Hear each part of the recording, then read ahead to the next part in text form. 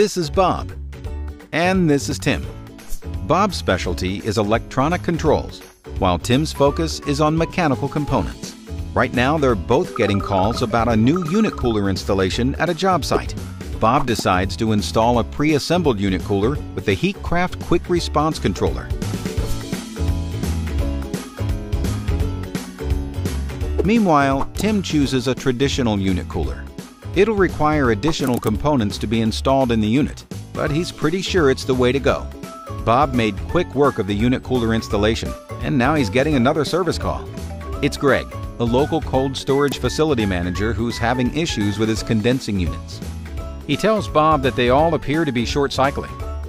Bob tells Greg about the lead lag controller and how many of his customers have found it to be the ideal solution. Greg's on board with Bob's advice, and Bob heads out to install the controller.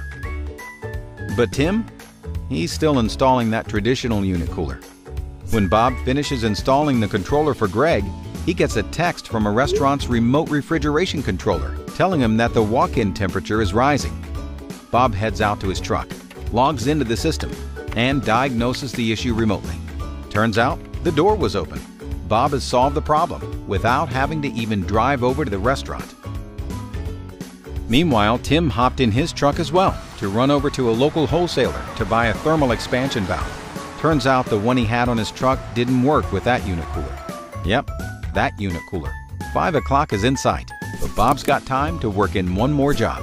He calls Max, a local restaurant he has a maintenance agreement with, to see if he can stop by and service their Heatcraft Beacon 2 refrigeration system.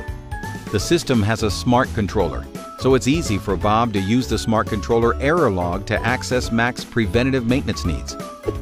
Within minutes, he's serviced the system and can check one more grateful customer off his list. Tim has also checked something off his list, driving back from the wholesaler so he can finish installation on that unit cooler.